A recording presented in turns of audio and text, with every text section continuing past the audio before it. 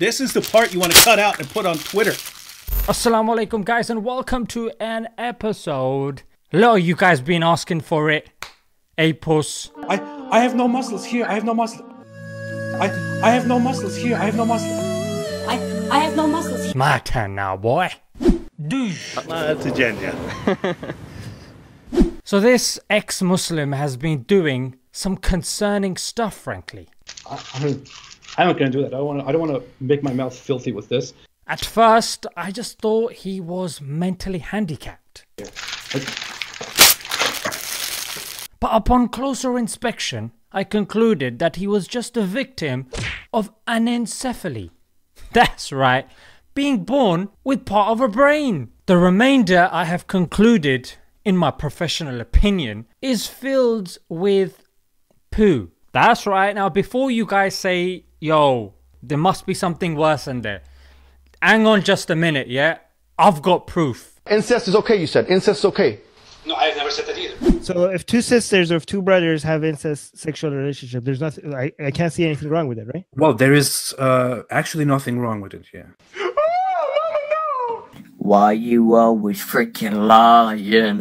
Why you always lying? Why you always lying? No, I've never said that either. Why you always freaking lying? I said to Ali Dawa, he asked me, do you think it's okay for the father and the son to have sex?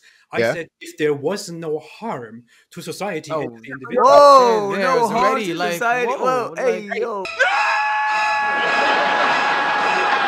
I said, if there evidently was no harm. Yeah, so there you have it, bro. And my second proof is the immense amount of trapped gas that seeks an escape with every move this guy makes. So forth. Because that would imply you are you're an individual. My question. So Puss has been dodging Mohammed Hijab for quite a while now. So to confront his Islamophobia and hate preaching, Mohammed Hijab had to adopt a slightly different style. With the help of Adam Saleh and Slim, Hijab decided to pay Puss a surprise visit. So we have a friend of ours who's gonna come and talk to all of us, and I want him to like be able to Who is he going to join? exchange like words with you as well. So we kept our side muted and we had a nickname so he wouldn't suspect anything and scurry away. And then it was time for the big reveal. Because you don't believe in it, you are also followed and persecuted for that. So it is completely normal that somebody who leaves Islam, whose entire life was defined by the fears of We have our friend here who's more I feel like he's way more. It's not about Mohammed Hijab. No, it's not about him. Calm down. It's not about that. Calm down. Don't be scared. Don't be scared. Don't be scared. Look. It worked like a charm, yeah? His life flashed before his very eyes, which made him more depressed. And naturally, the guy got triggered. Well, Puss, listen. I'm telling you right in front of you. You're obviously getting triggered. But Hijab, Adam and Slim kept their cool. And as you guys know, science has come a long way. Yeah, so I managed to track the one brain cell in his brain when he was getting triggered. And I have some exclusive footage right here. Calm down. You seem triggered. You seem emotionally unstable. Listen. That's all fine. As the debate went on, it was clear that Puss had nothing to bring to the table. In fact, the only challenge Hijab faced was by the cheap broadband callers. 21st. I'm not saying that there's no way. Yes, sorry, these people keep calling me. I'm calling from internet service provider. Would you be interested in providing the service or the internet service providing? I really don't know why they keep calling Yani. What do you mean? Like that. Sorry, I'm just not. Sorry. Yeah. I'm upsetting. And Puss was desperately trying to Google his answers, but even Google knows a lost cause when it sees one. If you believe that this book is from other than God, then please try and find it. Oh, you would have found in it many contradictions. لَوَجِدُ فِيهِ اخْتِلَافًا كَثِيرًا. So there's a challenge there to try and find contradictions in the Quran. I have falsified the Quran. Fine. Do it now. That's fine. The inimitability challenge is to try and produce something like the Quran, which means that it has to go within the scope of. as it progressed, he realized he was getting buried. So he tried his luck at playing Super Mario, whilst Hijab was intellectually hanging the guy. On chapter 4, name it like that.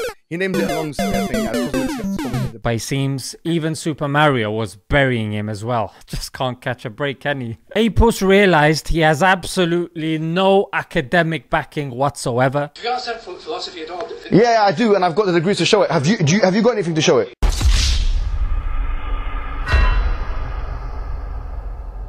So then he resorted to something that Islamophobes do all the time, which is trying to evoke an emotional response. This guy, no, we don't condone it. Look, you're childish. And you're complaining about insulting, and then you're doing something which is insulting. But that did not work either. In fact, it showed something remarkable. Yeah, because Muslims have a very special connection with the Quran. So to see it being ripped up, it's like someone tearing up our hearts. So look at, mashallah, the restraint and the wisdom shown by the 3 Muslims on screen, whilst this guy ends up just being childish, and frankly, it's been done before, you know what I'm saying? Just ended up being cringe. Yeah, it's like a sequel that's rubbish and goes straight to DVD. In fact, scrap that, it goes straight to audio CD. And after this circus act of his, he tried to go for the sympathy card. You are making it look like I have no right to be angry. And it doesn't matter how you feel. But I'm afraid, mate, your card has long expired, mate. I do rate Mohammed Hijab though, because it is quite frustrating when the whole debate is you just educating your opponent on, number 1, definitions. What's the definition of utilitarianism? What's the definition of utilitarianism? What's the definition of utilitarianism? I can have a utilitarian point of view. What is the definition of utilitarianism? I'm asking you a basic question, man.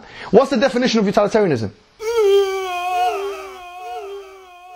Still by definition genocide, but at least it is not death. So that is what you are agreeing with. Genocide.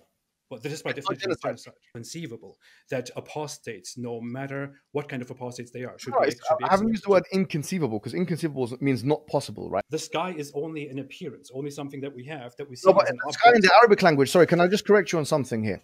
The sky in the Arabic is sama fi lughat al-Arab. Number 2, putting verses in context for them when they should really have done it themselves. Then check this out. Since your scientific arguments have crumbled, and now the philosophical thing has crumbled, my question is, what you got left? What you got left for us? What you got left for us? Honestly, what you got left? Bro, you're gonna get laughed at. You know, Cosmic Skeptic and them guys, they're gonna laugh at you, bro. They're gonna say we're gonna disassociate with this idiot. With all due respect, you have not even an A-level understanding of morality. Whilst they bring absolutely no academic credentials to the table. Can I ask you a question? What are you good at in life? What are you good at? You gotta be kidding me. You have 3 certificates, right? No, 4 actually.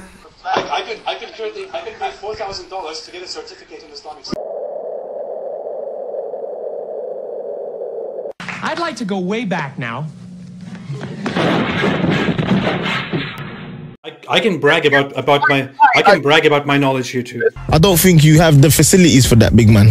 Hey Puss, before you lose all hope, mate, maybe your strength lies elsewhere. Yeah? Maybe it's in the physical department.